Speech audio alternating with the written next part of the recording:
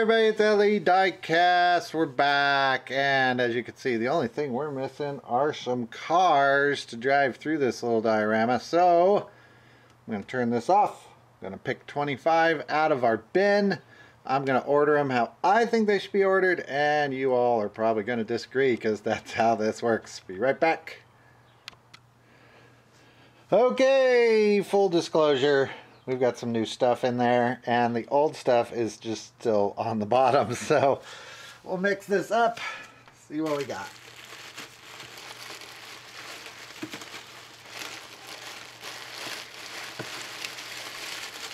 Alright, this time let's try to go medium range here. Okay, we got 1, 2, 3, 4, 5.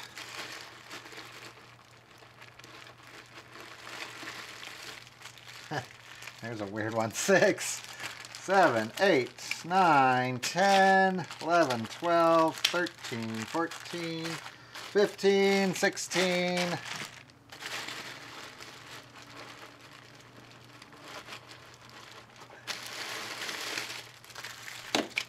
17, dropped one, 18, 19, 20, 21, 22, 23, 24, 25. Well, we got exactly enough. All right, be back in the diorama. We'll see what we got. Okay, sorry about the airplane in the background. It'll go away here soon.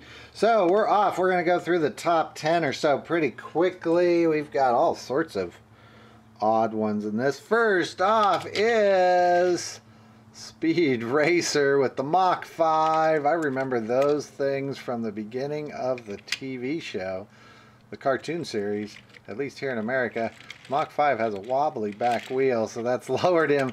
This is from the Speed Racer series, I think.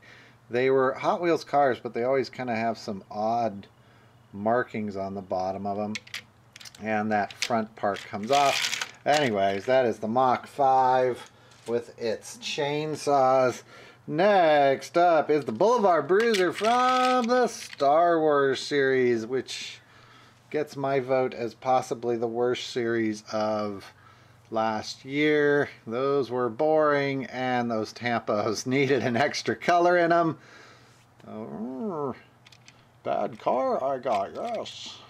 So, that Boulevard Bruiser only gets 24th place. Next up is a mystery car. Usually we get really excited about these, but this particular, what was it, the Super Coupe Dragster, Speed Coupe Dragster, I forgot what this one is. This one has this weird thing on the back, which I never really know what to do with. It's supposed to snap up in there, and it never does. And I don't like this model anyway, so that is my least favorite mystery car ever. It did beat out that Yoda Boulevard Bruiser, though. Next up is an old clunky Johnny Lightning. This poor guy needs some loving, and he will get restored, but I don't know how much of that I'm going to be able to save. It's got the caps on the inside of those wheels, but boy, this guy got played with. that is a Johnny Lightning, old Johnny Lightning, but he didn't get too far. Next up, a Pikes Peak Tacoma. Looks pretty good in the diorama, but it's one of my least favorite castings. I don't know why I don't like this one. I just don't like this particular car. This one from 2011. It's probably one of the better decorated Pike Peaks Tacomas. But that guy is out of the running for the top spot. Next up, a little Matchbox. What is this? This is a Cooper. It's a Mini Cooper Cabrio. There is our Mini Cooper. That one from Matchbox. I think that was from last year, 2011's run. Its wheels look like it's been played with a little bit. I don't know where we got that guy from. Little Mini Cooper. That was number 19, I believe. Next up, Buick Wildcat. This, I believe, was a prototype from Buick. Got made into a Hot Wheels. This is the final run version. You can see it there on the back. final run version for Buick Wildcat would have hit in about 2004, 2005. I'll go with 2004. I don't know when the last run of this was. Buick Wildcat makes it into our top 20 at least. Next up, we've got a Dodge Charger. This is the 2011 Dodge Charger RT. That one from the 2011 series. Love the gray interior. Just not really my favorite Dodge Charger, and nothing particularly special about it. Was this one a Super? I don't remember. That one might have been the Super for then. I don't remember. This one's kind of a fun one, so we're going to do... Wait, can I... give me a second here. You know, I have nothing with a hitch on it. No, that didn't work out. I have nothing with a hitch on it. So, there is number 11. This is the cross-country moving generic no-name. Wait, is that Maisto? Oh, it's Maisto. I take that back. There's a tiny little Maisto there. There it is. Tiny little Maisto. And boy, this thing is built like a tank. There's a metal post in there. You can see it. And this thing is heavy. It's going to outlast the apocalypse. And I guess we can back up our HW40, which is our next one. And that one from 2008. One of the better paint jobs on the HW40, but who really cares, right? HW40 is moving across country. All right, this one's going to get some flack because a lot of people really like that car. That is the Toyota Supra. It doesn't do a whole lot for me. I don't like the multicolored wheels on this. And out of all the cars that are really kind of hot right now, this one's probably my least favorite. So that Toyota Supra from, when was that from? 2017, 2017, I think. Next, I forgot this guy's name. He's from Toy Story. This is one of those Toy Story cars, or Disney cars. I get these mixed up. I don't know if this is a Disney released car or if it's the ones you find in the store. It is a Hot Wheels. There's the bottom. Rex, that's his name. That's Rex's car with his teeth there. So Rex gets a car. Yeah, they make, Disney makes a series of those. And there's a series you can buy at Walmart or in the regular stores. I get them mixed up. Here's a Corvette C7R. That one is almost brand new from 2018. I'm pretty sure we got this one in the stores and threw it in the bin. I do like this Corvette model. It's got a lot of detail inside with the Summit Racing on the sides. A nice one from 2007. Here is a 70 Dodge Charger in bright orange. That one, the RT version from 2011. Boy, we've pulled a lot of 2011s out of here. 2011 was a good year for Hot Wheels.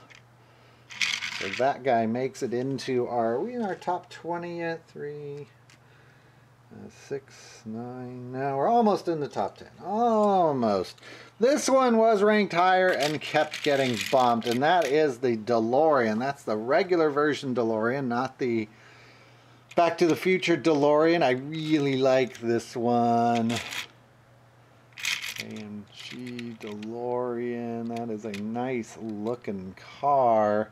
That DeLorean from, you guessed it, 2011 DeLorean. Oops. DeLorean just bounced off my diorama. It was in perfect condition. This one has ranked really high before. Boy, they made a lot of these models, so there's a lot of them out there, and that is the Ford Mustang 2 Concept convertible from, yes, 2011. There were a lot of 2011s in this one. There always seems to be. Here's another one, the 2011 24, no, it's prototype 24. I was going to call it 24 hours. That's prototype 24 from 2011. That is prototype 24, right? Yeah. No, prototype H 24. It's right there. If I can get it to focus, it's right underneath that top wheel there. That one of the better paint jobs, and I do like that fantasy model.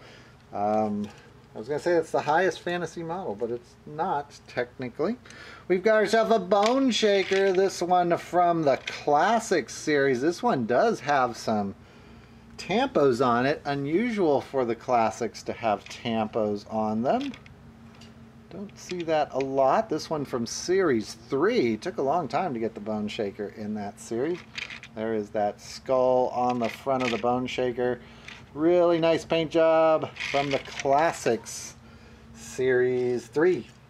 Here's one. This one, these always get a bunch of flack, and that is another Hero City Matchbox car. This one's got this crazy little crane, and it does pull forward so he can push stuff. These are not the easiest things to find.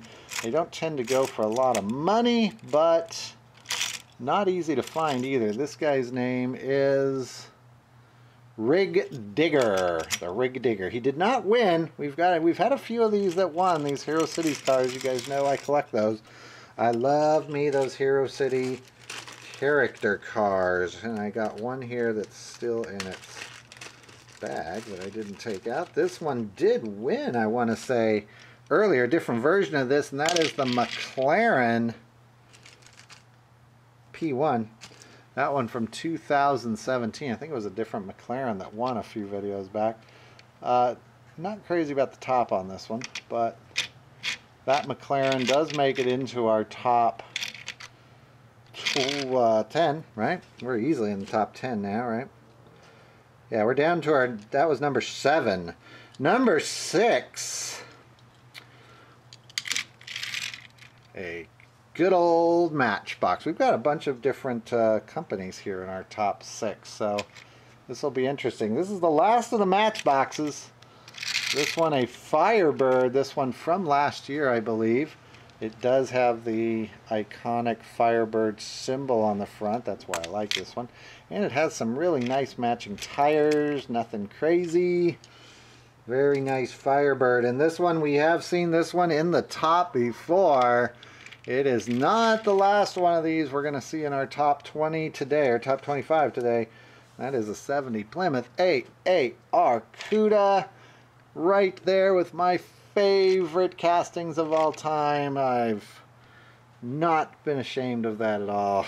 If I could get one of these in real life, I'd have a lot of money. And this one in purple, so it's kept it out of the top, well, top 4. This is number 5. But that one, I do like that. Probably the most customs I've done have been of AAR Cudas. Next up, we've got a Chevy. What kind of Chevy is this? It's a Chevelle. Chevy Chevelle SS. This one from Racing Champions. We don't see a lot of Racing Champions. Not a lot. This one does have an opening hood. Look at that detail. It even has a little rear view mirror on there that I haven't broken off yet. Probably won't get through the video without doing that. A Chevy Chevelle SS. Look at that paint job on that puppy. From Racing Champion. All right, we're in our top 3. This one I thought of ranking higher, but it didn't beat out the other 2. And I'm going to switch it. So I've made a switch. My prerogative. Number 3, Muscle Machines. This one, this crazy Chevrolet Bel Air. It's a 55. I don't remember what series this is from, and I don't remember what year it is from, but it's a little bit older. This one's got the crazy, real exaggerated features on it. Even white wall tires on the back.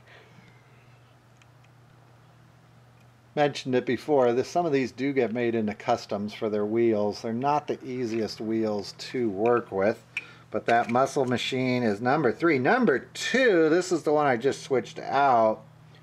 Let's see if you recognize that one. Does anybody recognize what that one is? Well, it's a Ford Fairlane. You'll probably, I'm sure some of you got that real quick. Ford Fairlane GT. It's from 2009.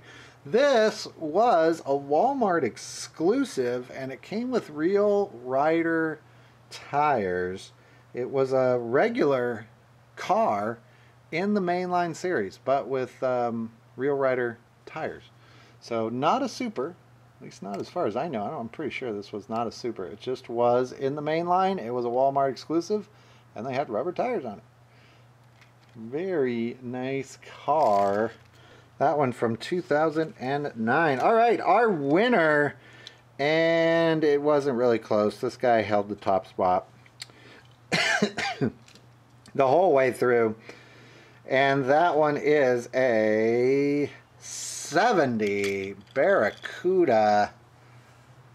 That one from, it's on the back there, that one from the Editor's Choice Series 70 Barracuda. I'm not sure the year on that, but it's fairly old. 2000 something if I remember right. Very nice car. So that is our winner for this round, folks. Thanks for watching. I will see you in the next one. Bye-bye.